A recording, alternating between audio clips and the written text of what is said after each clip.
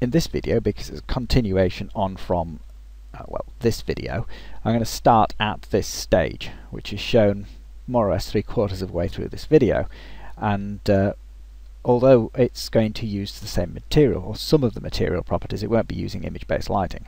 So here we are with our neon response, and I'm just going to go into the Skylab and turn off the HDRI effect there, which has the effect of resetting the sky, and if you reset the sky, you should remember that the intensity needs to be set back up to 100. So at the moment then, we've just got the sunlight providing this effect, which is clipping along the edge.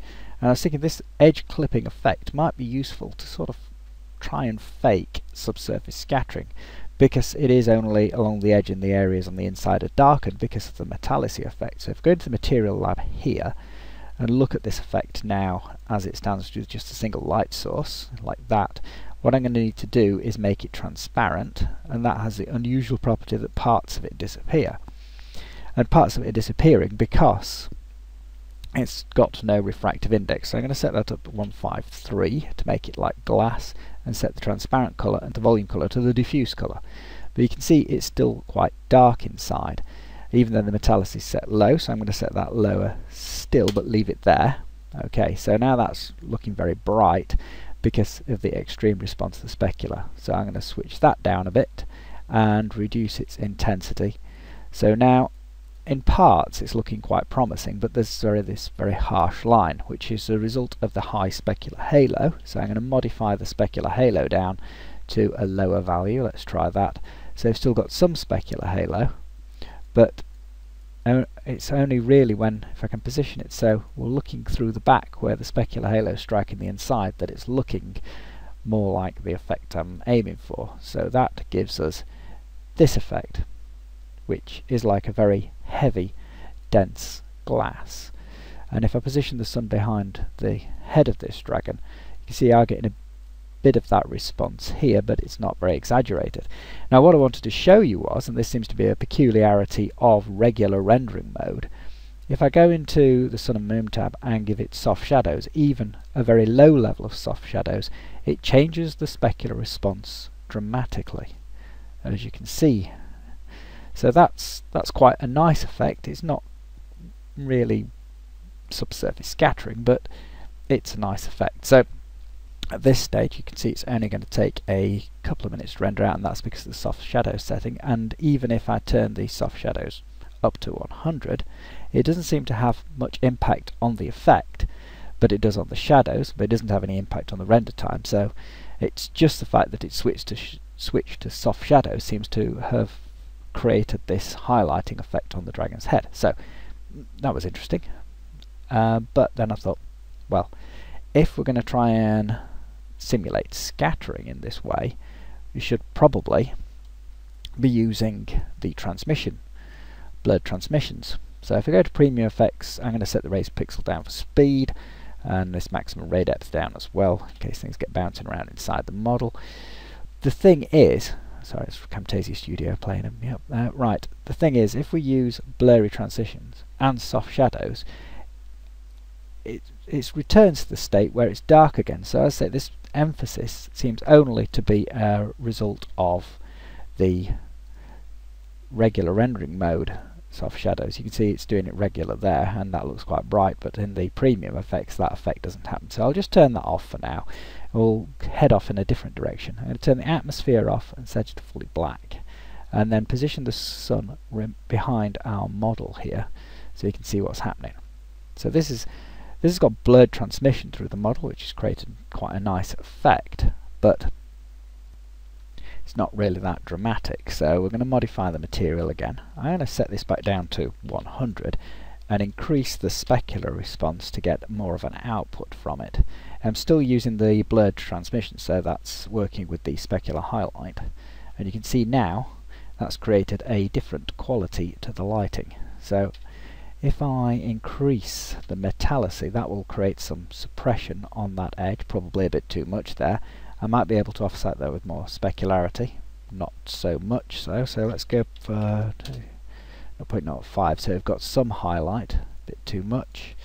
It's just a matter of balancing these effects out until you get the effect you want. I'm going to turn the specular halo back up That's probably going to be too strong. Let's have a look. Okay, that's turned out a bit bright there. So, just hang on a second. Really, it's just a matter of balancing these effects out. So, if I turn the metallicity up a little bit, let's cut into that, and set the specular halo back down to, I don't know, about 240 there. So that's reduced the effect of that. Let's have a look where we are now. Okay, we're getting somewhere closer now. So I've got this, the exaggerated neon effect going on a bit, but with the premium effects, it's softened the transition effect a bit. I could probably speed things up by just getting rid of the ground plane for now, since the shadows not really only need the shadowing within the material to get this effect going. So if I wanted to emphasize this edge just a bit more, well, I could try modifying the specularity. If I reduce the specularity, that's going to reduce the transmission. I could move the light source so it's higher up, so it's more on that top edge, but we're really sort of losing the effect I was aiming for there. So that's probably about the best. It looks a bit like it's being transmitted through the material, although it's going to take a long time to render. So that might be worth experimenting with there. I don't know whether that whether it's going to be worth. Let's see. We'll take the specularity back to 10. That takes us back to sort of the neon outline look, which is quite nice, but it doesn't look like very realistic, like anything. I quite like that effect though. I think I'll save that one. Oh, let's see. Okay, right. So there's a few options here. There's the glowing glass head. Right, let's go back then into regular mode, and I'll just render that out there. That's gone back to our neon outline. I'll shift the sun back up so it's glancing across the top, and if I go back in here and introduce soft shadows, that'll emphasize that effect at the top. So that should, but I've not got the scattering effect now, so it's just going to be where the sun appears as it did before. But it should be possible, because this is a negating effect where the metallicity comes in, to offset that with another colour, perhaps by using ambient. So if I was to choose an ambient colour here, I don't know, like this orangey colour, then and feed some ambient in through the global ambient. That's quite nice. So it looks like it's being heated up. So here I got the metallicity effect is subtracting from the ambient colour in the material. So here we've got the ambient colour, and you can see that we've got the refraction at 100. So let's try turning the refraction up and see what effect that has. See whether it breaks up some of those lines that are appearing in it. That's quite nice. So you've got a mixture of the neon effect and a sort of glassy effect. And if I add reflection, is that going to do anything for us or not? I don't know, because it's a completely isolated environment. There should be some intermaterial reflections then, which is probably just slowing the render down. So I might lose that effect. So let's get rid of that reflection again. You get some reflection automatically with the refraction, but that will be being affected by the level of the metallicity. So if I take this metallicity up ever so slightly, you can see it's taking more light out, so that's going to suppress the outline deeper into the ambient channel. So I can bring the light over further, allow more ambient to spread up through the model, and that's created quite an interesting transition effect there. So I could go on for, well, for hours probably experimenting with this, but I just wanted to show you there are a few more options available with these extreme properties than just explored in any one video, and that there's probably plenty of things left to discover that are hidden in there when by offsetting these effects. Mainly the interesting things happen when you've got the effects coming into balance. So you've got an extreme effect in one direction and an effect in another direction, as we have here